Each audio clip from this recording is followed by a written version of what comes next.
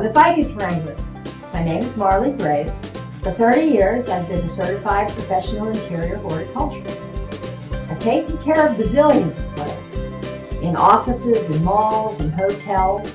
I've taught the craft to lots of people, and I've created a course here in my sunroom in St. Petersburg, Florida, to show you the secrets of how the professionals take care of houseplants.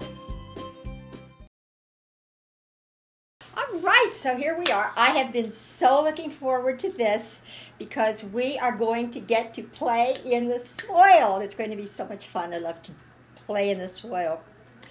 So soil, now we don't call it dirt. The dirt is outside in the garden, and you never use outdoor dirt to plant indoor plants. You don't use topsoil, you don't use garden soil, you don't use any of that stuff. The reason being, it doesn't have the right texture, it gets all mashed together, and if you dig it up from the garden, it can have all kinds of bugs and things in it that you don't want. So you always have to go, you either have to buy some soil, you have to make your own soil.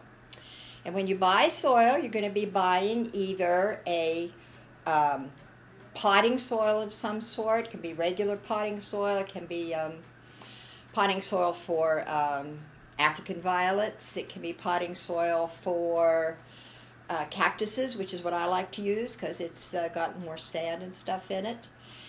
Or you can buy something called a soilless mix, which is all peat moss and it's lighter weight, and we'll talk about that more in a little bit.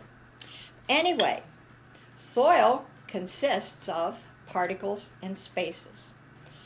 All your soil, or your potting medium, that's another word you can use, consists of particles and spaces of varying sizes.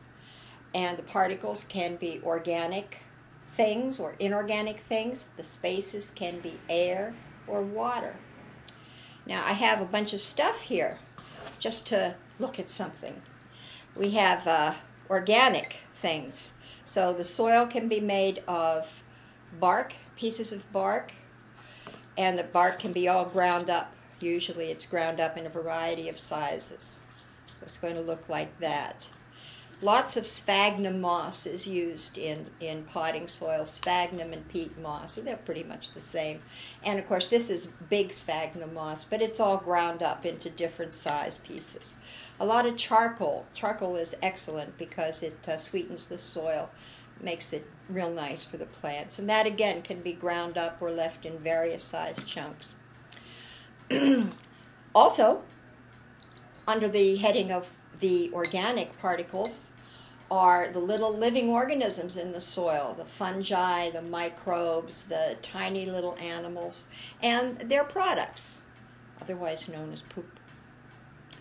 And they're all in the soil, and when those little guys have finished breaking down the organic particles, what you get is humus. And that's broken down into tiny, tiny pieces. It's all uniform, all the same color. It's called humus, and the particles are very, very small, maybe down even to 1/25,000th of an inch. Now you also have your inorganic particles.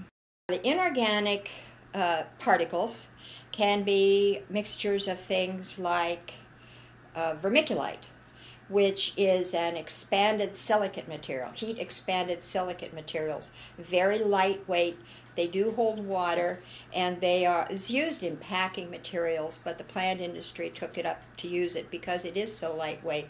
Another one like that is perlite, which is a volcanic glass type of thing that's also expanded by heat and popped. In other words, puffed volcanic glass.